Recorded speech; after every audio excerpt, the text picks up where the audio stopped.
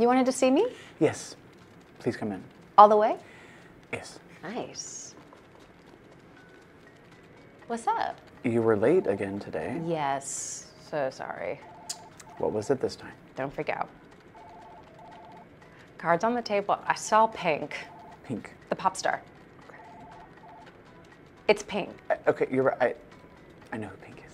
There's only one. You are letting your team down. Letting my team down?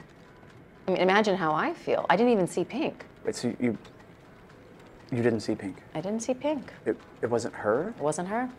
Okay.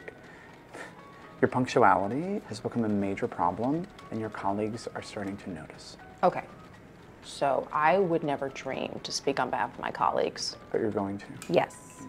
I think that they would want to work at a place that would support them following and meeting Pink. But you didn't even meet Pink. Okay. What about yesterday? What about it? Why were you late? Or the day before? Okay. Okay. What's this really about? This is about your tardiness. Okay, I'm gonna write you up.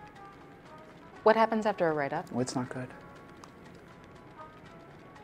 Are you gonna kill me? No, why would you say that? I don't know. I mean, I feel like I'm coming undone here. I mean, from this morning up until now has been a total roller coaster. I'm at a loss. No one in this office is going to physically harm you. But if you want to continue to work here moving forward, you are going to have to be on time. Thank you. I finally feel safe here. You're welcome. Anything else? God, I hope not. Do you need anything? What do you have? Okay, just please go back to work. Okay.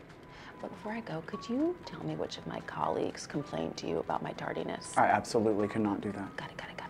Could you point them out to me? Because if you point them out, I'll know who they are. Please leave. Okay.